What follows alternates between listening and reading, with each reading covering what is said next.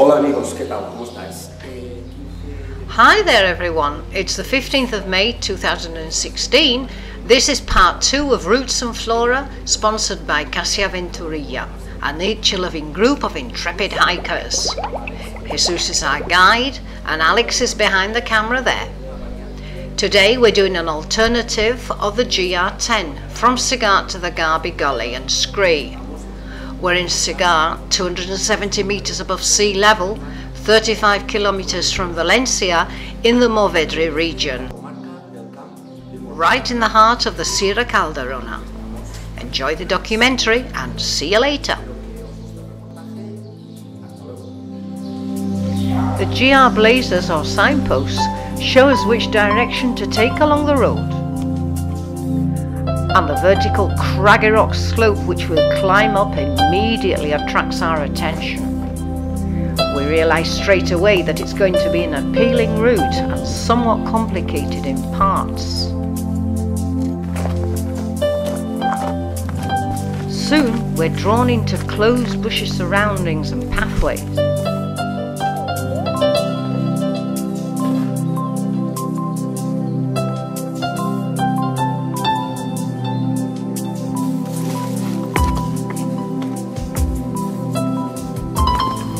And at times we can relish the views through open windows which attract our attention so.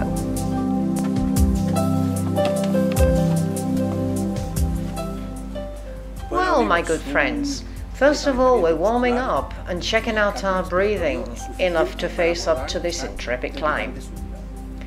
The Garby Couloir. Please follow me and I'll see you in a minute.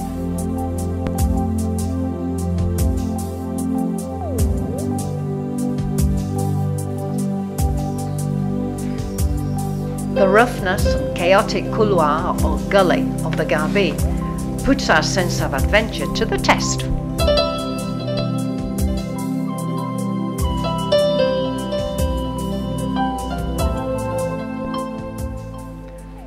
Oof! And it goes up and up and up.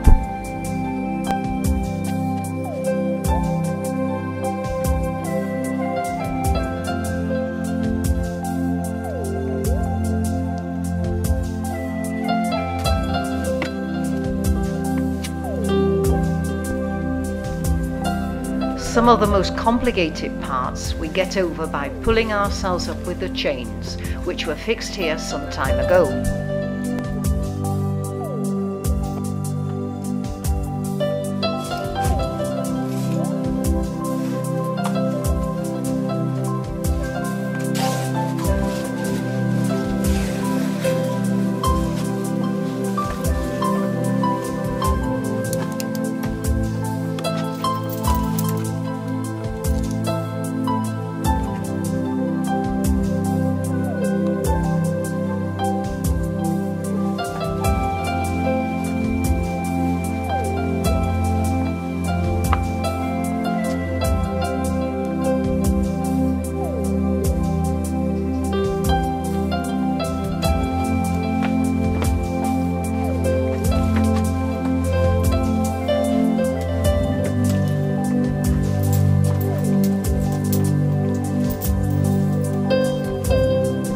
When we finally face the final part of our ascent, we make a short stop to note down our impressions and leave them in the hiker's postbox that awaits us on the GR10. Bueno, senderistas, hemos llegado ya casi al final. So hikers, we've practically reached the summit of the gully, and this is the GR10 diary. You can write your own impressions and comments about the Garby climb in it. From my point of view, you need to be quite fit and prepared to climb up here through the gully, so I wouldn't recommend it to inexperienced walkers. Anyway, I've really enjoyed myself climbing up here today, and I hope you will too, on the day when you decide to have a go. After this technically complicated part of our route this morning, we can now enjoy the easy path up towards the Garby lookout to find the first plant which we want to show you. Bueno, después de subir la canal, Having reached the summit above the gully, we're entering into the world of the flora. This is the first plant we've chosen, scientifically known as Anthelia cystoides, from the Fabaceae family, known as albaida or albada in Valenciano. It's not used for medicinal purposes, but in the past our ancestors made brooms out of it. Now we set our sights on the open landscape around us and find the icing on the cake, which is this unbeatable place where the Hermitage and the Garby Lookout are located.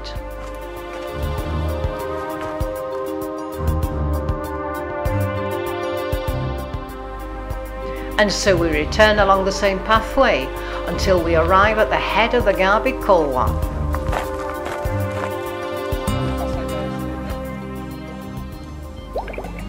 Here we are!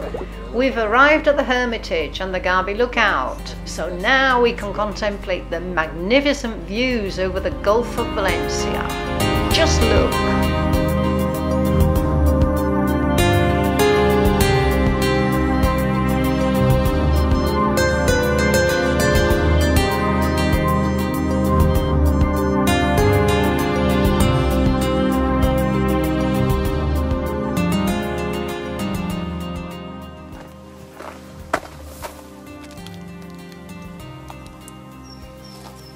Sedum sediforme. Sedum sediforme, from the Gracilaceous family. This plant is locally known as uña de gato, raimet de pastor, crespinei. It's very often used in pickle making, so of course we can taste this herb in our salads and pickles.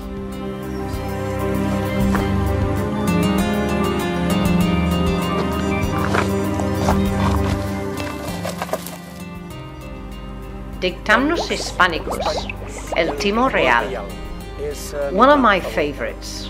However, it is toxic and should be protected too, as it's an endangered species.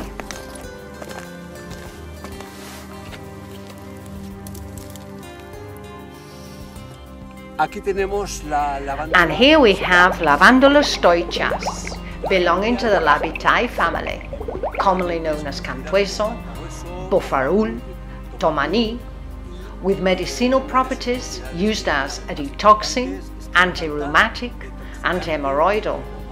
And what's more, its pollen is collected by the miraculous bees, so we can taste it in honey.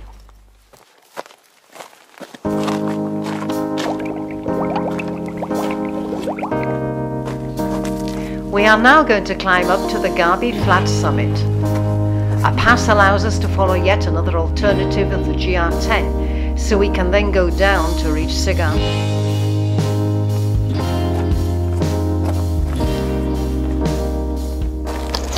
However, the pathway becomes rough and stony, making walking more complicated.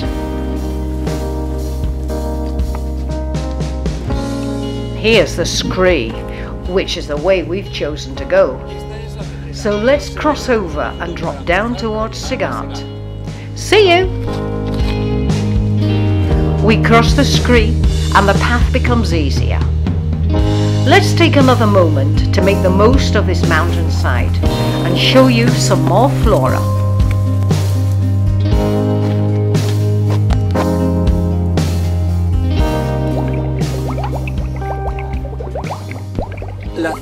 Cistus montpelliensis, commonly called Jara Negra.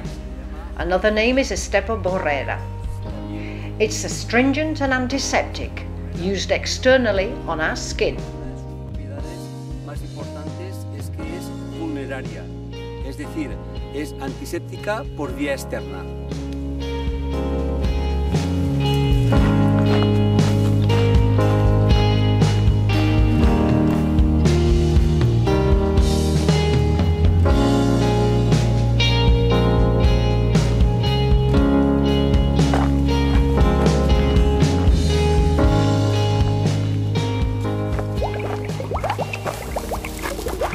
Here we have Coronilla de Fraile, or Bishop's Crown in English.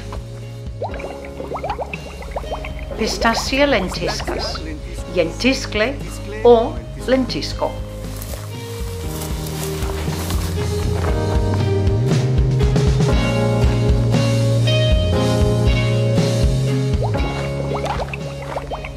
On this path we find Camerops humilis, palmito or margallo. In English it's known as the dwarf palm, Mediterranean dwarf palm.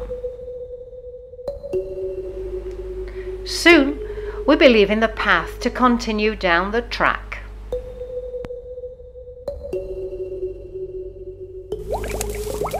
Well, here we have the Smilax aspera from the Liliaceae family, commonly known as arichol, sarsaparilla, zazaparilla. It's one of the best blood and skin cleansers that we know, and the root is what is used. At last, we drop down into the shaded part on our hike. The Font Ravine gives us its own particular species, and at the same time, it guides us back to where we began, in Sigart.